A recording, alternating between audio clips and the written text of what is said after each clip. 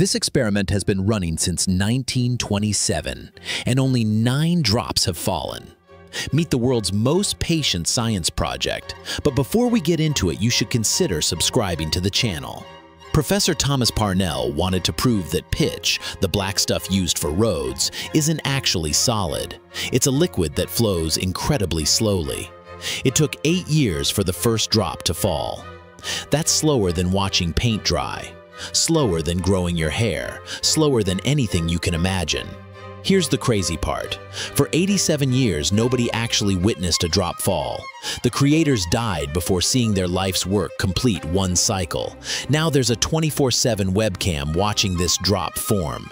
Thousands of people worldwide are literally watching liquid move in real time.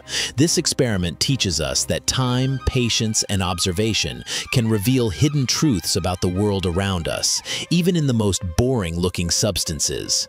Would you have the patience for a 100-year experiment?